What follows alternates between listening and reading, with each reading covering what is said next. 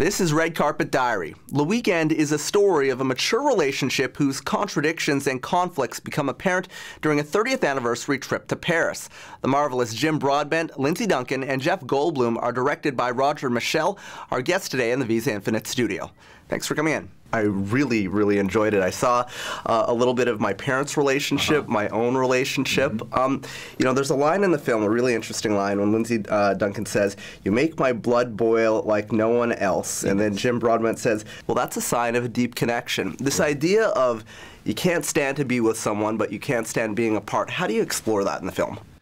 Well, the film is a portrait of a marriage, and as you say, it's a portrait of an old marriage. They've been together for 30 years, and they're coming to Paris to try and rekindle the kind of blissful early years of their relationship, or indeed to find out whether they want to stay together at all anymore. The backdrop of Paris, talk about filming there, and why that's such a great backdrop for this story. Well, it's a counterpoint, isn't it? Because it's the most famous, the City of Light. It's the most famous romantic city in the world. And into this romantic city arrive this couple who are the kind of reverse of romantic, who are kind of the antithesis of romantic. And it reminds them of how they were when they first came 30 years ago, when they were young and full of idealism and full of love and full of esprit. Who'd want to live anywhere else? Let's do it.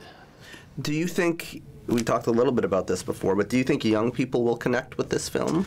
I think they will, and I think it's because, in a way, it's the algebra of relationships, this film. It's not specific just to this couple. It's like a kind of matrix of what it's like to be in a difficult relationship. And most relationships are difficult, and they involve a lot of work and thought to sustain themselves. And I think anybody who's in a relationship will be able to get something out of this film. And it's funny too. It's a very funny film. Well, congratulations on the film. I thoroughly enjoyed it. Thanks a lot.